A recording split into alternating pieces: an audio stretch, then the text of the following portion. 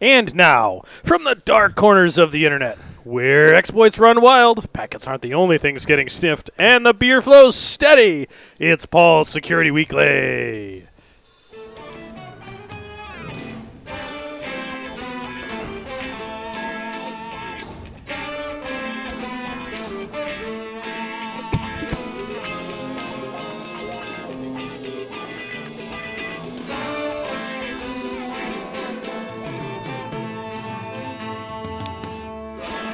This segment is sponsored by Palo Alto Networks, creators of the next generation firewalls, helping you enforce network security policies based on applications, users, and content. Visit them on the web at paloaltonetworks.com. And by the SANS Institute, the most trusted source for computer security training, certification, and research. Visit them on the web at www.sans.org to learn more. Now it's time to fire up a packet capture and pour yourself a beer because it's time to give the intern control of your botnet. No. In fact, here's your host, a man who did in fact sniff something other than packets during the intro to this show, Paul Asadorian. Hello, everyone, and welcome to this edition of Paul's Security Weekly. This is episode 388 for Thursday, September 18th, 2014, on the cusp of DerbyCon. Very close. And by something different, I mean I farted. Yes. And in honor of, not that, but in honor of DerbyCon, for whatever reason, because Jack and I decided we were going to wear our kilts to DerbyCon, and in honor of quite possibly what might be the independence of Scotland from Great Britain, if I understand the news correctly, right? Well, technically from the United Kingdom. So, yeah, we're wearing kilts, but you can't see them because we're sitting down, so. But we'll see. Maybe. I mean, there's there's kilt here. Yeah, there's a kilt. See, kilt. you gotta hold it like. Yeah. Well, we're gonna do a traditional Scottish dance in between segments, so stay tuned for that. We're just waiting for the sheep to arrive. Wow. Speaking of sheep, Just had to go there, right? I mean, why wait? the PVS contest from Tenable, you can register at the link in the show notes and enter to win a contest enter to win an AR drone. You must use PVS to find something cool. The details are on the registration page, which is linked to in the show notes. I did that already. If you missed it, I did a webcast. It was awesome. SANS Las Vegas, October 26th through the 27th. I will debut a new course titled Embedded Security Device Assessments for the Rest of Us, which will teach students how to assess embedded systems in a variety of penetration tests and in your duties as a security professional. You can register at a link in the show notes or go to securityweekly.com/IoT to register today. It's going to be awesome. You should take my class. I wrote a blog post on the subject based on my interview that I did with Patrick Gray. That was a really good blog post, by the way. Well, thank you. Thank you. It was a good interview with Patrick, too. Yeah, those were basically, I took the notes from the interview with Patrick and I turned them into a blog post. That's episode 336 of Risky Business. If you go to blog.tenable.com, you can see it's still there on the homepage. And all those topics and more will be covered in my 2-day class at SANS. So please register today. Security Weekly listeners get a 10% off discount code for that class, SECWEEK10, SECWEEK 10 for that class. So it's a no-brainer, right? I mean, of course. Of course. And anyone else is no-brainer? That's not that the class is a no-brainer. You actually have to have a brain to take the class. Yes. Larry will also be at the same conference. SANS Security 617 Wireless Ethical Hacking, even Penetration Testing and Defense, October 20th through the 25th. Time is running out. Come get signed up, please. Yes. So awesome time. Get Larry for 6 days. Get me for 2 days. What could be better than that? That's all I'm saying. You cannot purchase Hack Naked T-shirts at shop.securityweekly.com.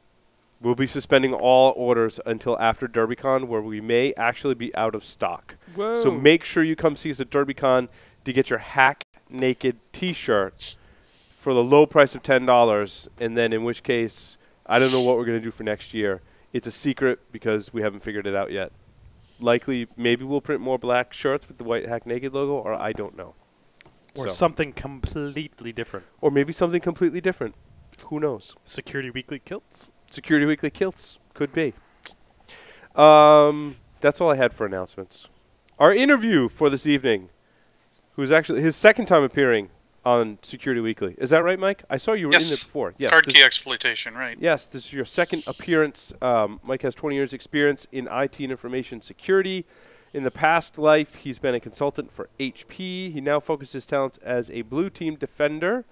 Michael also runs B-Sides Texas with the lovely Michelle Klinger and leads B-Sides Austin conference held in March. So, Mike, that's all I was going to read for you. If there's anything else you want to tell us about yourself, please do. Well, that's about it. That sums it up. I have a blog that people can read my rants, and we have some material we'll share that I believe you're going to put it in the show notes as well. So that'll pretty much cover it. Excellent. So, Mike, I know the topics were kind of open-ended, but you wanted to talk specifically about malware and some of these recent point-of-sale breaches. Yeah, Jack and I were having a conversation in Vegas, and I've sent him an email about some rants about logging. One of the things that really kind of surprised me at Black Hat this year, just before I went and talked to you guys and had a discussion about defenders and such, was there were 3 log vendors on the floor at Black Hat in the vendor area, but yet there wasn't a single talk on logging at all in Black Hat. And ironically, the only log talk that occurred was at DEF CON as a fill-in talk. And that really surprised me with everything that's going on and all the breaches we've seen, that there's not a lot of coverage right now in the con space to address or educate the people about this. Now, I've lived through, with the company I previously was at, a very large APT event, which eventually led to Kaspersky publishing the report on WinNTI. And in January, I analyzed the target malware and said, this couldn't have been that hard to detect.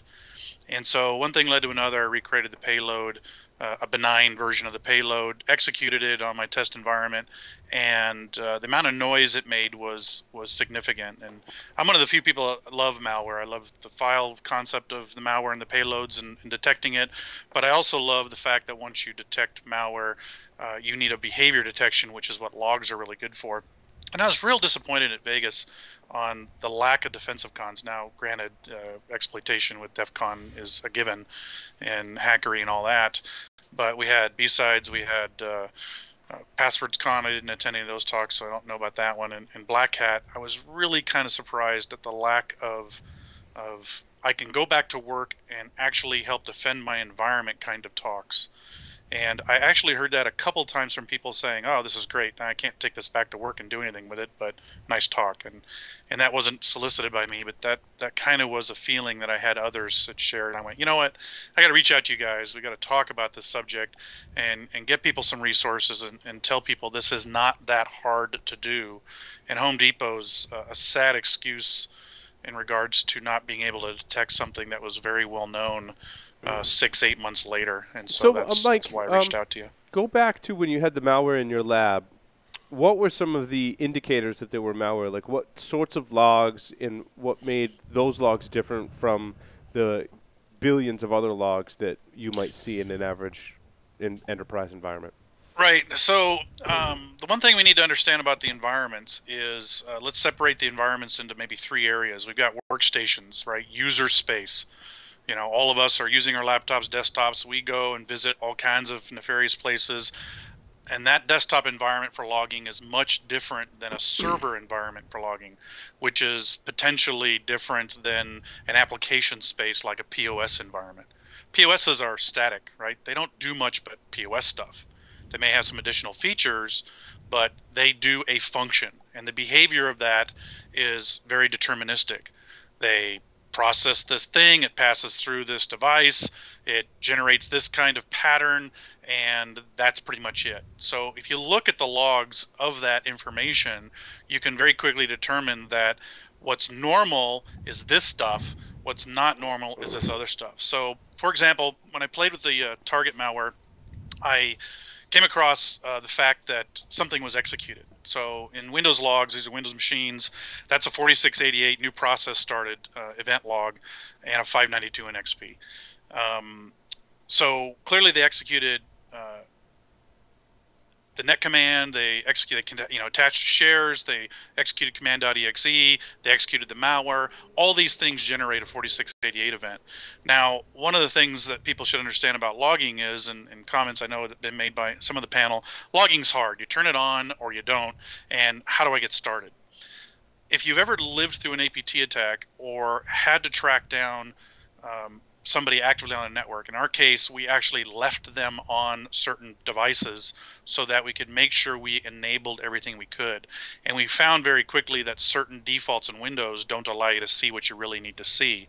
And so we started flipping those bits in AD, flipping GPO, turning on some auditing. And once we did that, their behavior became so incredibly apparent, and it only takes about 6 event IDs, just 6, to detect the kind of behavior these POS systems are exhibiting. One of which, launching of stuff. You see that in every Windows box, something ran. But also the fact that accounts logged in. What accounts log in and what behavior? When you do backup jobs, the accounts log in during this period of time. If that account gets compromised, it wouldn't be at 8 in the morning or 9 in the morning. It'd be at 10 at night when you launched your backups.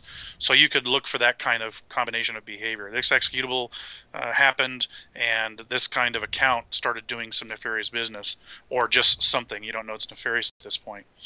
A share was accessed. It's very uncommon unless an administrator is going box to box to box to box, that you would have something connecting to a lot of shares in an environment that also had a process, that also had a service install.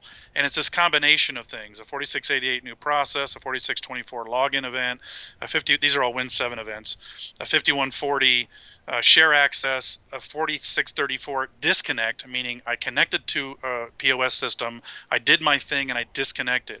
A lot of times the connections occur, but the disconnection doesn't occur because we're mapping a drive permanently, like our home drives, or Paul connecting to Jack's machine for the entire day. But this nefarious behavior is very spiky. It says, I'm going to connect, I'm going to execute something, I'm going to disconnect, and away I go to the next one. And so you see this pattern occurring. The other thing is a service installing. It's very uncommon for a new service to be installed in Windows unless you are patching something or installing a new service. Change management should tell you, hey, this is a POS, it's a static system. I shouldn't see a lot of change here. As a matter of fact, these are the services we use. I can look at the logs, filter those out with whatever log management solution there is, and say, okay, if any new services are installed, alert me. And that's a 7045. Well, and then, that of one, course, that one sends a red flag, especially if you're not patching your point-of-sale systems. Especially if you're not patching. The new service is a 601 and XP environments. And so service has got to be a huge indicator of a compromise in any static system, whether it's a specialized application server or POS system or kiosk, something that just doesn't have a lot of user change. And also, typical servers, workstations, users do a lot of stuff, so it may not be as great as indicator. You have to look at more items. Now, Mike, the last item is file there, auditing, something nobody turns on for the most part, but that is a huge capability in logs that people do not exploit, that I can't speak enough of, almost kind of tripwire-ish in some aspects. Some new file got dropped in this location, and I'm sorry, there are just no executables in app data local roaming. So any executable that shows up in app data local roaming or % app data % is clearly an indication of nefarious activity. But now, Mike, if I have 100,000 point of sale devices and I'm collecting this detailed level of logging, am I going to need some kind of tool to sift through all that data on an ongoing basis, especially? Well, most of these larger organizations, we have to assume, are going to have some sort of log management. So everybody get their beer ready, right? So PCI requires you to have this, assuming all these. Wow, it's a good thing we got some nice strong cocktails for that. I didn't get one of those nice strong cocktails, and I'm almost out of beer. I got one here for you. I got a couple of different flavors of Sierra Nevada if we can virtually drink it. Yeah, I just missed my beer. I'll hook you up next round. So we digress. I know you will, Jack. I know you. I need a muddler, though. That's not... yeah, never mind. Phrasing! Sorry, Mike. Jack is muddling. Yes. So PCI says we have to... There we go again.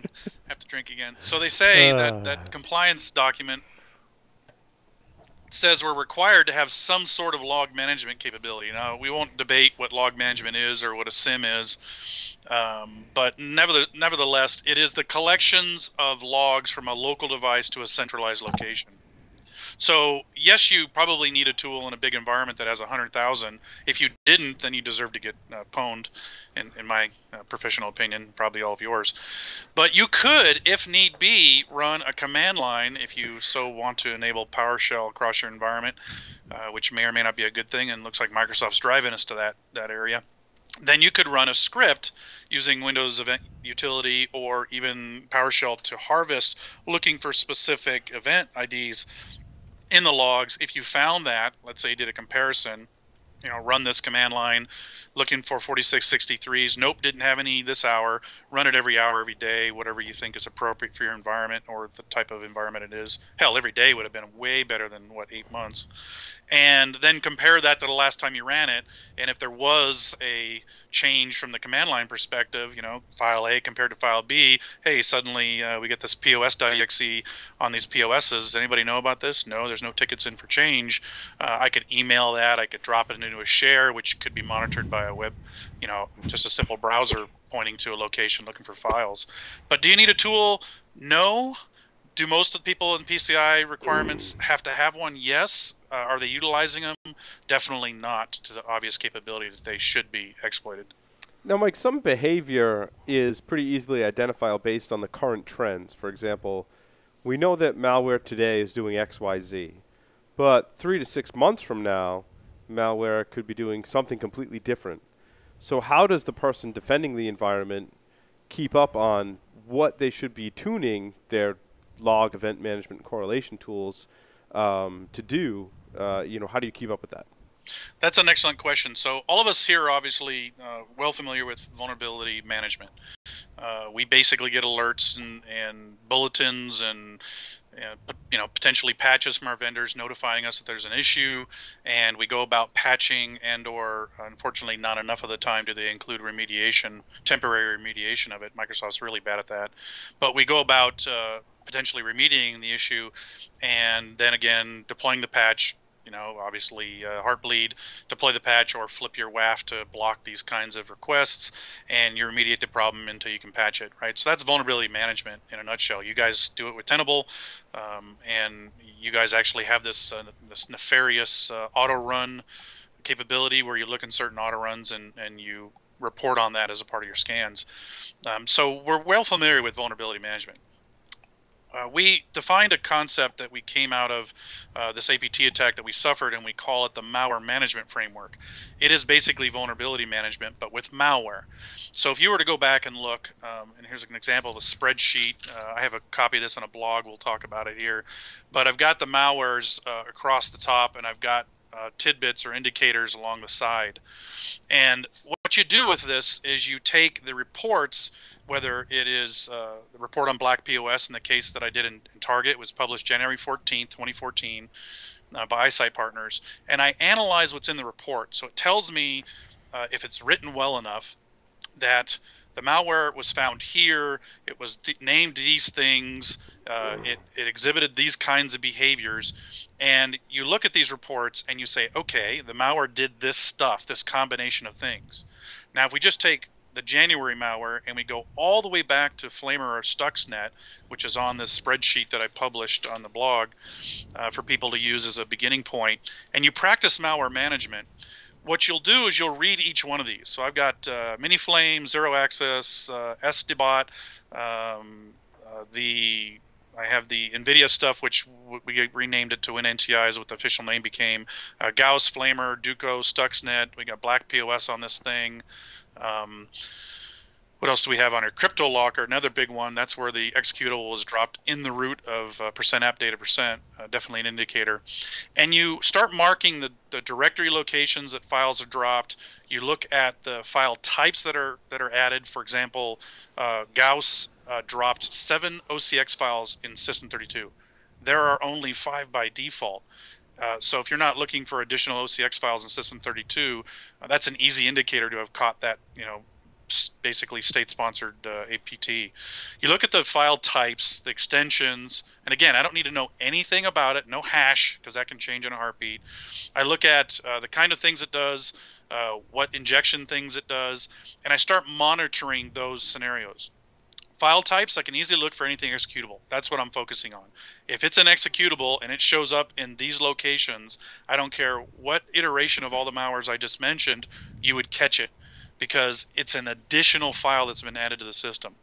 And if you practice malware management, the concept is take all we know, throw that out, the hay, and what's left is a few pieces of hay, a few pieces of grass, a few tidbits, and this potentially bad stuff. And you do this repetitively every time these reports come out, or even read the secure list virus descriptions, you will see a pattern that hasn't really changed since the beginning of time with malware. It affects the user space, what you basically type set at the command prompt, see all the variables there, %10, %app data. They infect the user space, they hit the reg keys, and in the admin space, they've got to inject into Windows, so they're going to impact the Windows, System32, and WBM directories very heavily. So it doesn't matter what malware you have, they all have to do these things from a file perspective. The behavior part is a user clicked on something, something executed, new process.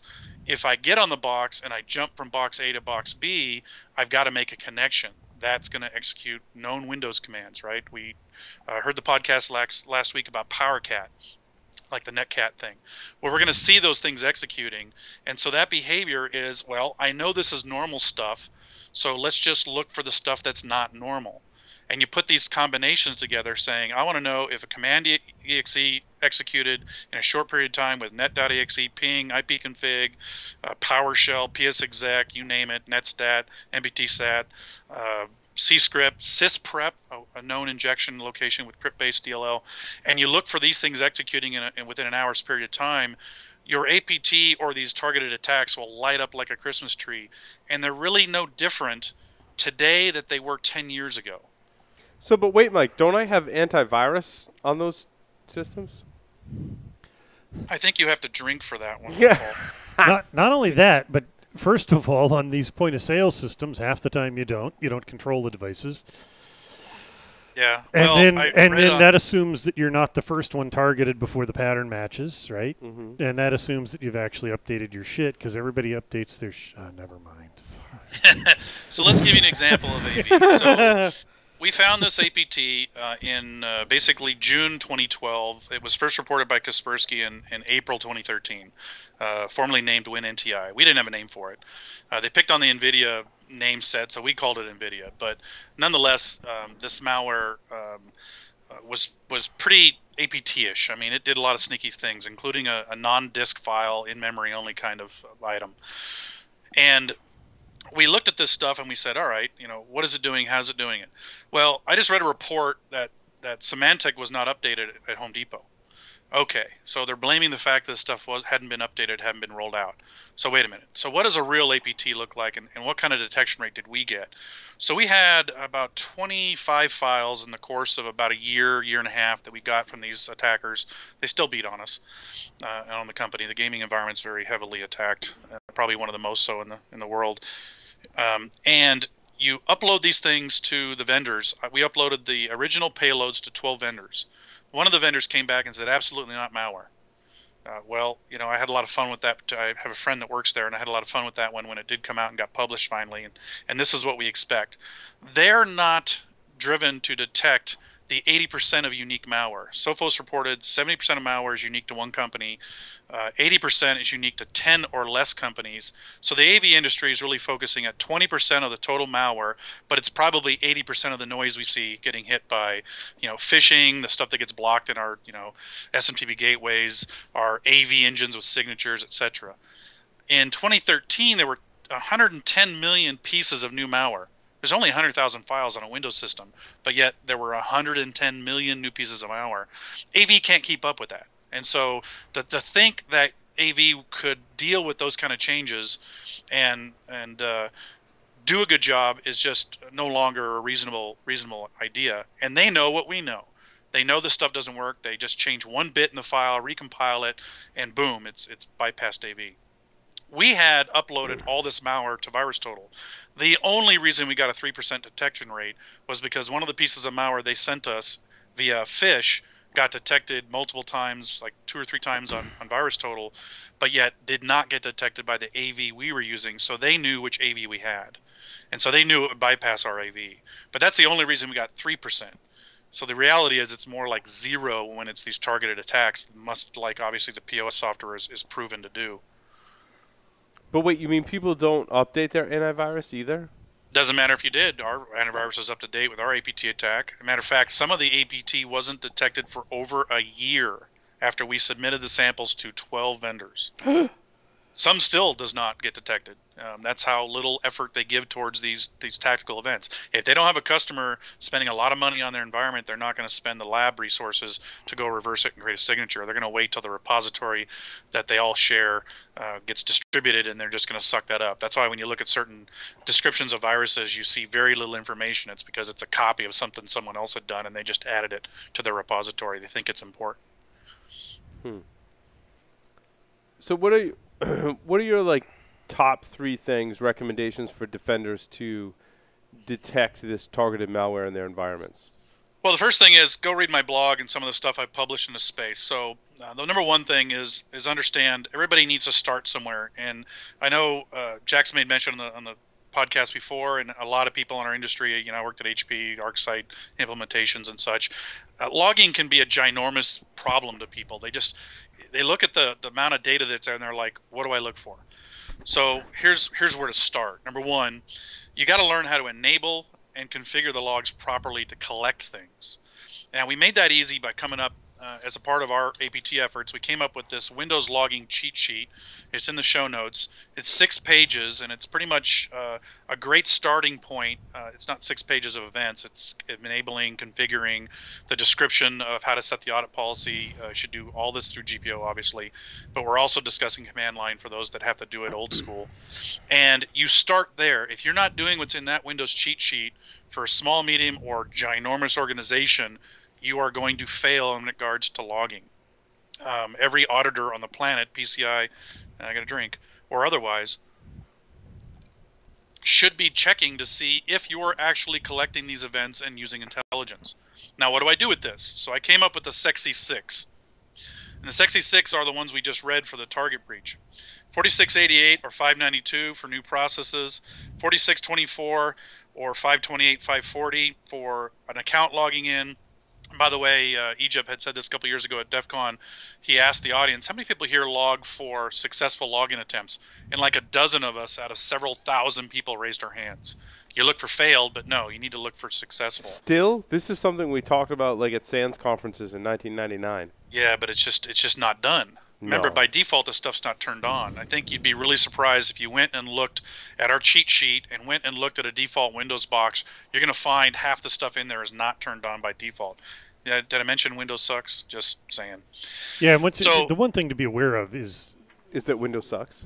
What? Yeah, when you turn on all the logging and file monitoring, and you're using your corporate image on Windows XP, the resource utilization is a little high. But yeah, if you aren't tracking successful logins, how do you know that somebody failed 6 times and succeeded the 7th, which is freaking terrifying, right? 3 times and then you log in is because you have a good password and you haven't had your coffee or you've had too many beers.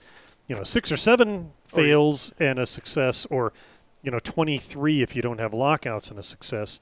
If you're not monitoring success, you don't know that, and that one requires no thought whatsoever. Like you're talking about, Michael. There are things like that don't require a lot of thought. Is it bad that somebody tried unsuccessfully 23 times and then immediately succeeded in logging in? Yes, it is. Here's the interesting thing we found. These people that target us, believe it or not, are very good. They're equally as good as the infamous social engineering test always succeeds. The pen test, how many, Paul, Larry, you guys, how many pen tests have you worked on that have not succeeded? What percentage? Less than 5? Way less than 5. Way less than 5. Way less than 5. So this is how they work. Their APT is that good. They target us personally. They get a compromised credential. They go to LinkedIn. They buy LinkedIn access like HR does. They know who we are. They target us personally, professionally. They're very well crafted, and they just need one admin to get compromised. Once they do that, there is no failed login attempt. They have the credential. And at that point, they start jumping around. And they're very good at going from patient 0 to patient 1, from patient 1, making it look like patient 0 and infecting your environment, leaving that back door that they initially got in at. In fact, Mike, I've heard threat intelligence companies talk about how there are entire groups of people who do nothing but collect intelligence about organizations and then sell that to the other people who do the compromising. Yeah, I'm absolutely positive on that. Gaming environment, I got stories for you. So the idea of whether or not you're looking for failed to success might be good in a brooding scenario on the internet, but internally you're really looking at successful logins that don't belong. Admins log into servers. Domain admins rarely go to desktops. Smaller environments, more may that be the case. But when you're looking at a very broad infection that's hitting a ginormous amount of percentage, ginormous meaning anything more than 5% of your organization, what the hell's Bill and Bob going and hopping on all these workstations for? He's a server admin. Or what's this desktop admin going to these servers for? He's a desktop admin. It becomes very apparent through these successful logins that something's not right. Accounts that may have been disabled, they re-enable and then use that, like an old AV account, whatnot. So successful logins, real important on a 4634. The new service, right? The Sexy 6, 7045, 601s, new service installed. These 6 items, 4663, 567, auditing, we'll talk about that in a minute. Those 6 items, I would say, if you're going to start a rollout, these are the 6 you should focus on. Use our Windows logging cheat sheet. Get the GPO stuff turned on. There are a couple caveats. I really love it. I have it turned on all over my stuff. Turning on Windows Firewall or the packet filter stuff in Windows Firewall will generate 9,000 to 10,000 events an hour. Now, that's great if you have a lot of disk space. Today, the CPU on disks of servers are just, you don't even see the blip. I've fully enabled logging on a Windows box, a desktop as well as a server, and it doesn't even notice the difference until you turn on something like Windows packet filtering for the Windows Firewall, and all those generate a little more disk activity. But our systems are so fast today, that just doesn't have an impact. But if you're collecting it in a log management, you do have to take into account, if you want to do this right, you better index really well. This is the stuff I want, this is the stuff I don't want, and never exclude stuff by event code. That is absolutely the wrong way to exclude data. So 3 things. Enable and configure your stuff per the Windows logging cheat sheet. Gather and harvest it per that cheat sheet as well, but also get started on the Sexy 6. If you do these things right there alone, and you look at the spreadsheet that we shared in the show notes, you are going to see pretty much every large APT attack that I've ever analyzed, because it will trigger these things. And you do have to go and filter out the good. Yeah, getting back to how you analyze those, is there once you enable all that stuff, what are you using to analyze those logs to pull out? Well, I'm a Splunk fan, and I also right here have a big old Alien Vault appliance that I'm presently trying to configure and getting it into the same kind of configuration I do with Splunk. For those that don't know, you can go to splunkStorm.com and get a free account in Splunk and upload 5 gigs of data a month, which will pretty much handle 2 or 3 PCs fully loaded logging, no problem, and load the Splunk agents on your machines and practice quite a bit. And you can upload this stuff. So I'm a Splunk fan. Our company runs Splunk. Several companies I work for have had Splunk. But the concept's the same. I look at services and I'm like, yep, that's my compact driver. Yep, that's my HP driver. Yep, that's my backup solution. Yep, that's my this, that's my that. And you get rid of it. And what you're looking at is anytime a new service, oh, NVIDIA just updated. Yeah, I got to get rid of the NVIDIA stuff. Maybe not, because NVIDIA is pretty noisy. And you filter out this stuff, not this .exe in this directory, not... What has he got here? A Luke cup? May the farce be with you. Yeah, no, it's just a generic Star Wars cup. My Starbucks branded Hack Naked mug is I can't find it right now. I got your sticker right there. I see that. I saw that. That's the big bumper sticker. You're one of the lucky ones to get those. I was just thinking as I'm looking at that sticker, we need to print more of those. and you start filtering out the stuff that's good, right? It's the adage Gates made famous, right? We have the known knowns, the known unknowns, and the unknown unknowns, right? The known knowns, you guys are definitely going to interject some comedic comments, and we're going to get sidetracks. The known unknowns is somebody's going to say something, and Larry or Paul is going to run with it. We have no idea what's going to come out of their mouths. And then there's the unknown unknowns. I have no idea what the hell's going to happen. And looking at log events or malwares, very similar. Known knowns are AV signatures. Known unknowns are behavior. Unknown unknowns is what we're focusing on. Yeah, I know what I Mike, know. you know, what we're wearing underneath our kilts is an unknown unknown. Just saying. It's hack naked, right? So I'm pretty sure it's if you're going to wear a kilt, it's commando. not that unknown. There's only one thing to wear under your kilt. Oh, and Socks? It's a bow. If you're wearing something under your kilt, it'd be called a skirt. Just saying. So you basically, How's at this your skirt, point, you Paul? filter out the knowns. And you basically say, this is what's normal in my POS. This is what's normal in my server. They're static, people. They don't do much. Users are not interacting with these things every day, every hour. They do their function. They're a DHCP server. They're a Win server. They're a mail server. They're a file server. They're this server or that server, an app server, a WordPress server, whatever. And that's what they do. And it's very easy to filter out that noise in a good log management solution so that what's left is, okay, go enable PSExec on that machine and execute it, and you should have an entry pop up. That's what you're after. If I go to that box and execute net use, boom, I'm going to get an entry. That's what I'm after. If I drop a new executable on that box and I hit enter, boom, my logging should show me that condition. And then you set up alerts, not dashboards, but alerts that email the people the right things. And those 6 items that are in my blog and in this that I mentioned are the things that people should start at. That's the stuff you should focus at in regards to getting rid of the noise. There's lots more in that cheat sheet, but that's a good place to start from a log perspective. From a file perspective, the third thing is start monitoring directories. Okay, folks, every user-based malware affects %appdated% and %temp. Look for executables in those directories, period, hands down. They're going to modify the run keys. You guys look for that stuff in Nessus, lots of other tools. Look for the mods in these things. Not every piece of malware will do it that way, but 90+% of it will.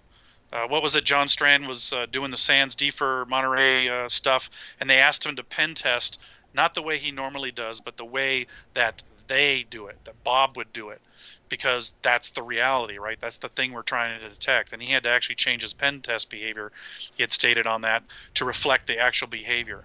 And so that's how you have to think, and you have to say, okay, I want to look for these things. And what locations are those? Go read the reports.